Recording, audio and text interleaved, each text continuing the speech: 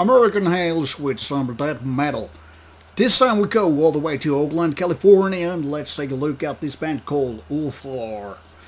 So this is the second album by this American extreme metal name, Ulthar, called Providence, and the style here is sort of a death black metal. Mostly the focus is on the death metal side, but really it can't be argued that there are some black metal elements which are very much a key element here as well. Very interesting cover of which the zoom is not ready to show. Maybe it's too brutal for your eyes, but here it goes nevertheless with this three-man band. This is already out earlier in June, so a little bit late here in review, but not too old not to make this one relevant. So here you have this very simple CD inlay, disc and whatnot. Let's take a look at the band's Metal Archive site. As you can see, this band is being founded in 2014, has 3 members, as you can pretty much figure out from this image. Not 2 young guys anymore, at least one of them.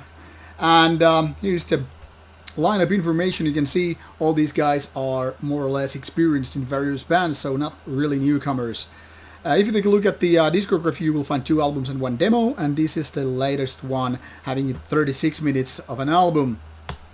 And here you can see more full resolution image of this cover of death and all kind of interesting details, some demonic features, skulls, bones, rotting parts, and sort of an organ you might feel a little bit weird about. I kind of like this kind of old school cover, which reminds me of very much of 1990s style of death metal covers. But like it says already here on the Metal Archive site for the band's main page, it's labeled as black death metal. And at first I was a little bit confused, like, okay, this sounds all the way true, so it's just more like fast tempo, modern death metal with a little bit of technical gimmicks and all that stuff. And I was like, there's not really black metal here. But with a closer eye and paying more attention to the details, it started to kind of unfold. And yeah, there are black metal elements, but not probably in the way you are supposed to expect. That is, if your black death metal combos remind you of bands such as Behemoth and some other bands which are more clear with the union of black and death metal, this is a little bit different. Their angle is more, I wouldn't say maybe technical, but it's more complex. And as such, it might be feeling that this is just some weird-ass puncher wagons rolling towards you with this kind of a death metal heavy sound and feeling, which is like, okay, there's nothing black exactly here. But once you have those kind of screamy parts, some of the riffs, and maybe even the production to some level, it starts to shape up. So it's definitely an abomination, a sort of a extreme metal hybrid, which is like Cthulhu and horror with its antennas, tentacles, and weird body parts and organs. You're not ready to know what they are, and you don't probably want to know. You're running away from them as if this was some Resident Evil monster. Now, this monstrosity is in fact more interesting that I'm trying to describe here, but it's also rather complicated to get into, because this is not appealing to you with its kind of a simple riffs, nor it's not the most technical album of the year here. So it's more like a little bit of a balanced hybrid between these different 2 styles. And as such, I don't think this will appeal to most black metal heads there.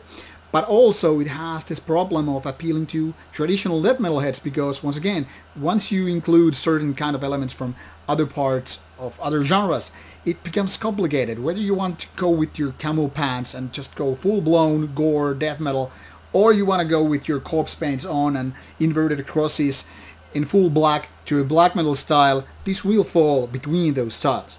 If you're like me, however, that you like best of both worlds, you might be able to enjoy this, because this is interesting.